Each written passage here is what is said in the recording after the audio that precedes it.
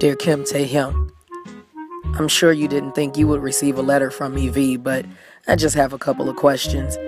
Do you have to slay lives as much as you do? I mean, really, do your vocal cords have settings on them so that you can scalp us at will? I'm in shambles.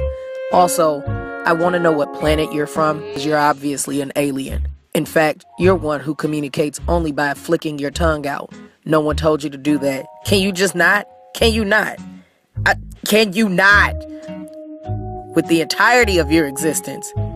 V, how is your voice as deep as it is, yet still has the levels that you presented in Stigma? Because that was destructive. Next time you decide to unleash the dragon on us, just give us forewarning well in advance. That's all. Thank you.